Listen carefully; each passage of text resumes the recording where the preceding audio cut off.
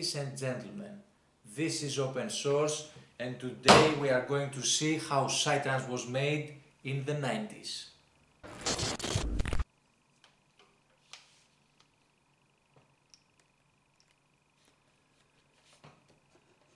'90s was the time when Psytrance actually formed as a subgenre. Psychedelic trance or Psytrance derives from the Greek word psyche, which means soul, and from the word trance, which means ecstasy. One of the very first terms used to describe the genre was Goa trance, because this music was first played in Goa, India, where the hippies went for vacation during the 60s and the 70s. The hippie way of living postulated natural environment, beaches, low cost of living, religious beliefs, spirituality and drugs. All of that were available and still are in Goa, India.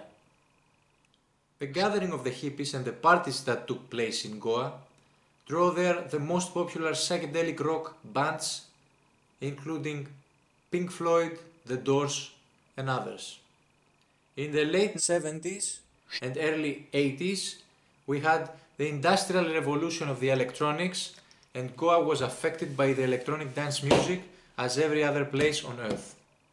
Instead of live bands, we had DJs spinning records. The people applaud the medium, the DJs, instead of the musicians. Lyrics were chopped, beats got harsher, melodies were looped, speedy bass lines and filter effects were added. Those new tracks were presented to the public as trance music. New horizons opened as people with no talent or skills took part of the new mutant hippie movement. It was the era of the disc jockeys, and through them the trance scene picked up a pulse of its own. Seeking a following, more artists were constantly showing up, sharing their passion for trance music. Even celebrity DJs joined the movement and propelled Goa trance further mainstream. In the mid-90s, the genre changed so much from its Goa roots that the term Goa trance could not longer describe the variety of tracks being produced. A new term was invented. Psychedelic trance, or Psytrance for short, was coined to refer to the new style of music. Now, it is common knowledge that the genre was mastered in Israel by Israeli producers. Young kids with their home computers built on the idea and they managed to take it on a whole different level. So Goa trance might be originated in India, but psychedelic trance is originated in Israel. Psytrance was initially made with synthesizers that were all samplers for the most part. By the early 90s, samplers had become reasonably affordable for any artist along with inexpensive analog gear. Some of the most famous synths used for making Psytrance in the early 90s were the Korg M1 synthesizer and music workstation manufactured by Korg from 1988 to 1995. It became the world's top-selling digital synthesizer of its time. The Nord Lead series of virtual analog subtractive synthesizer manufactured by Clavia, released in 1994.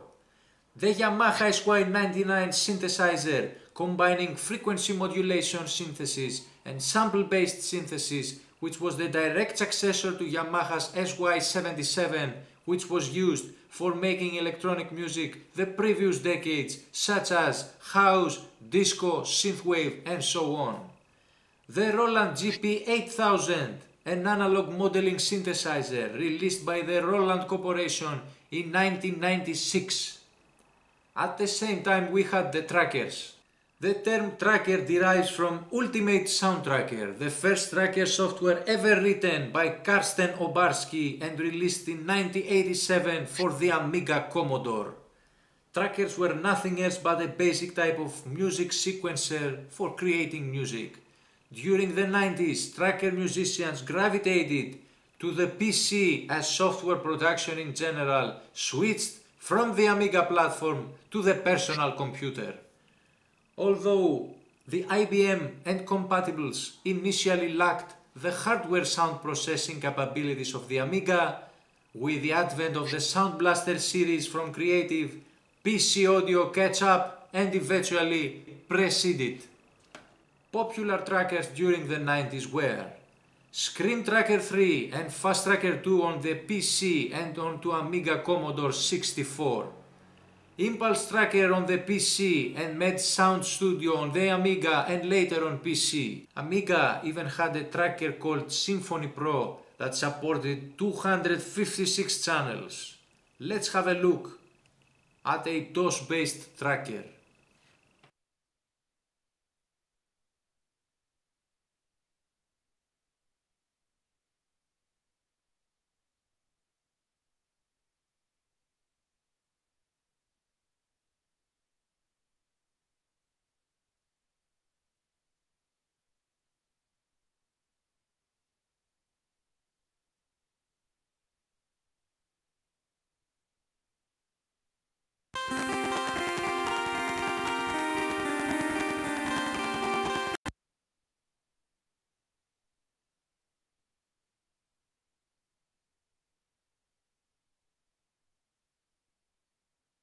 As you can see, music is represented as discrete musical notes positioned in several channels on a vertical timeline.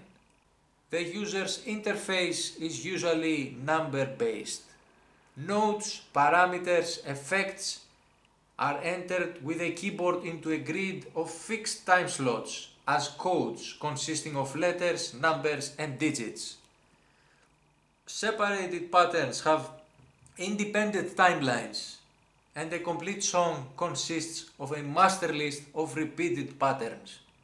New trackers were built for the world's dominating operating system, Windows.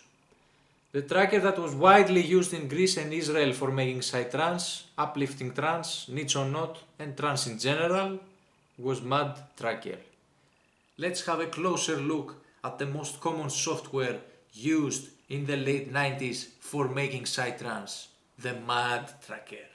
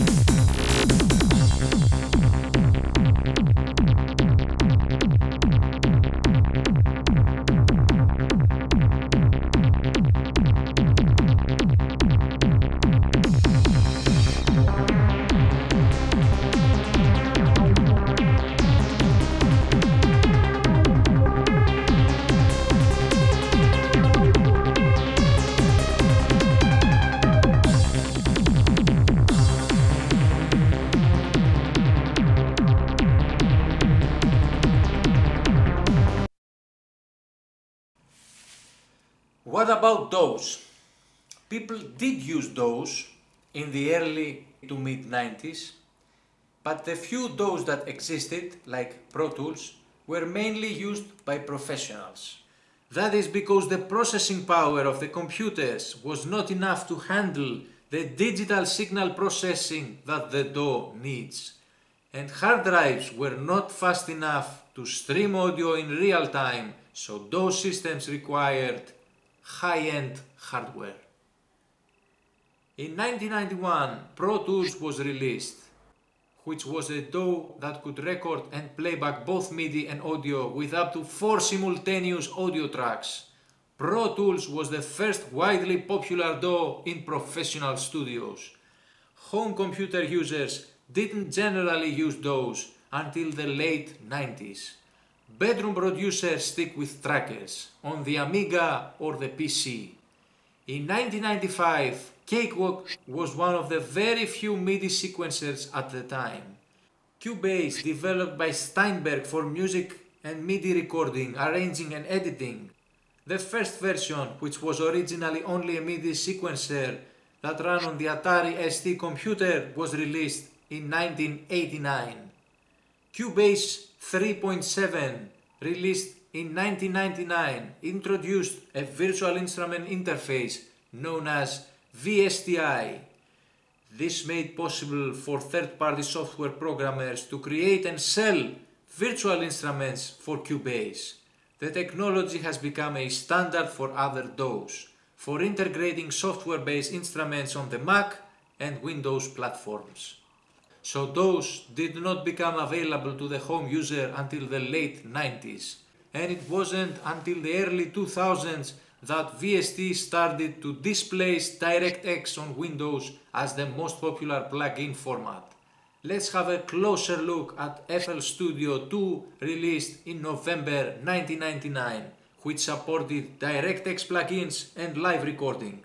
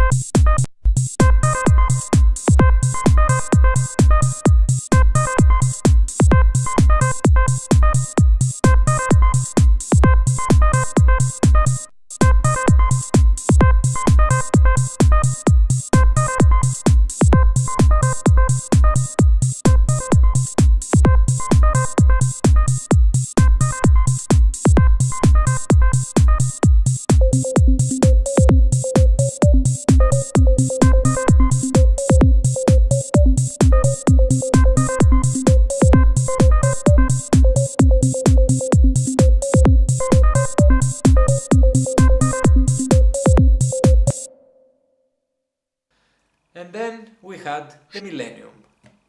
Ableton Live was released in 2001. Propeller Head Reason was released in 2001. GarageBand was initially released in January 2004. Reaper by Cocos was initially released in August 2006. Logic Pro, a very popular digital audio workstation for the macOS platform, was originally created in the early 90s by the German developer C-Lab, later renamed to eMagic. It became an Apple product eventually known as Logic Pro after Apple bought eMagic in 2002. But we entered the new millennium and the rest are history as you know it.